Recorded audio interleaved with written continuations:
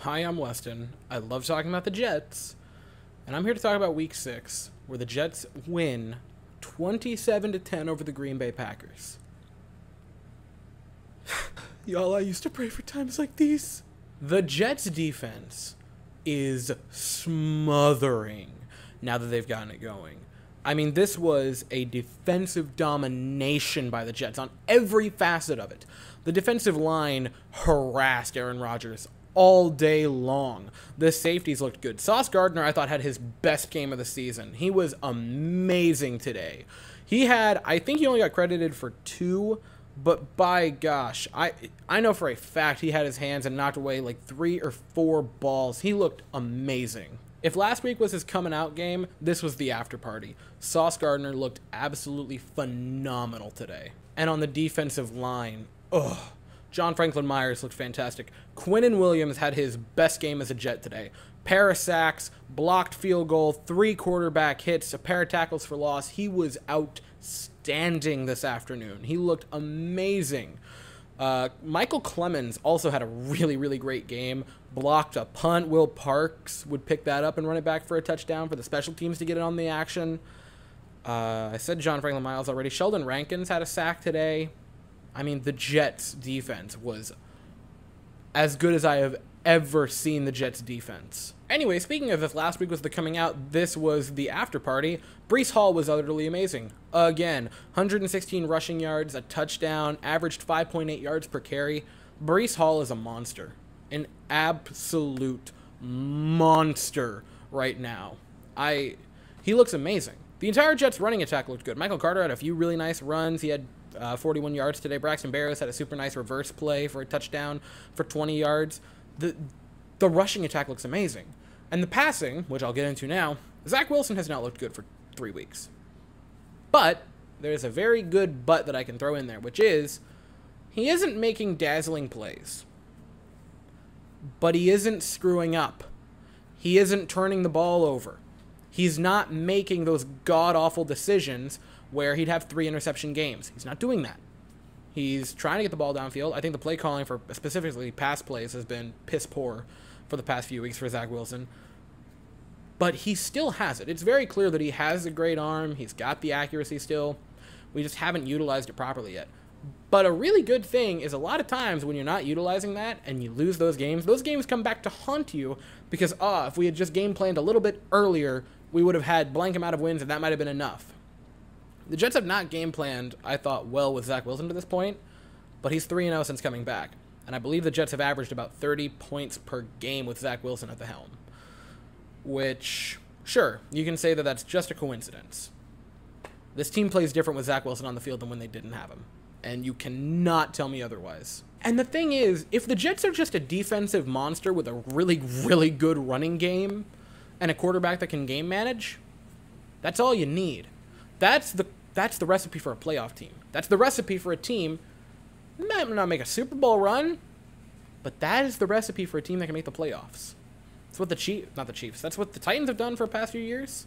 Great running game, and I'm not saying that Breece Hall is Derrick Henry. I'm not. I'm saying that overall run game with a good defense, that can make you a playoff spot. With a game-managing quarterback, 49ers, anyone? That's all you need for the Jets. And this win was so beautiful because the Cleveland game, everyone made excuses for it. Like, yeah, the Jets won, but, Cleveland more so lost and blew that game than the Jets won that game. And then the Steelers game of, yeah, but it was Kenny Pickett. Yeah, but the Steelers don't have a good offense. So whoopity-doo-dah. We kill the Miami Dolphins last week, and yeah, but they don't have Tua, because Tua, noted defensive player who would have stopped Breece Hall from having 200 scrimmage yards. The great defender, Tua Tagovailoa. And I like Tua Tagovailoa. That's not anything disrespecting him. It's just the point of, yeah, they would have been in a better situation. But the Jets still killed them with the offense. All of the yeah buts that the Jets have been fed and our fans have been fed.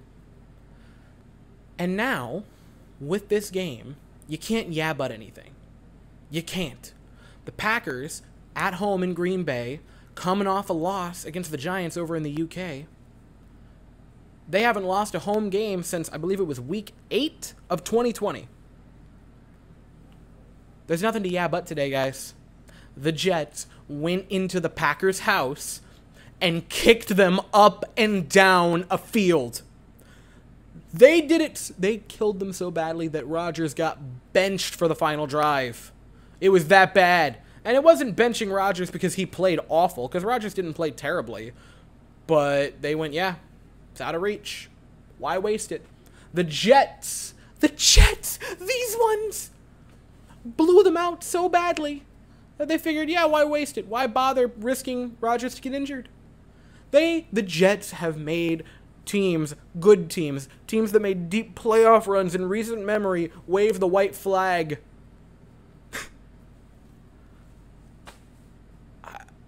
It's so incredible.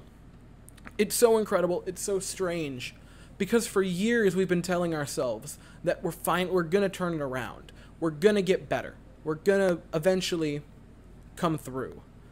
And the Jets this season, I thought it after week 2. I really started to think it after last week, and this week is just the icing on the cake of it. We are not a good team. With the defense playing the way it is, we are borderline great. And after half a decade of rebuilding, not like starting to, no, half a decade of hard rebuilding, we have finally come out on the other side of the tunnel, and we now see the light. I have the Chiefs-Bills game on in the background for a very good reason, which is if the Chiefs can manage to pull this upset off and beat the Bills, the New York Jets, after 6 weeks, could be leading the AFC East.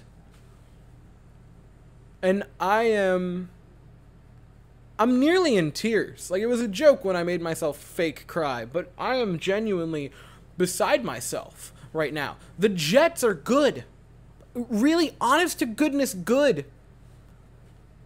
And we've waited so long to finally get here. So the 3-0 start on the road. The Jets look to continue and make 4-0 next week when the Jets travel to Denver to play the Denver Broncos. That game is at 4:05 Eastern. I'll be here afterwards to talk about it. And the Jets could be 3 games over 500. We could be 5-2 next week. We're 4-2 right now. We could be 5-2 next week. I can't believe it. But that's all I have to say. So thank you all so very much for watching. I hope you all have an absolutely fantastic day, and as always, go Jets.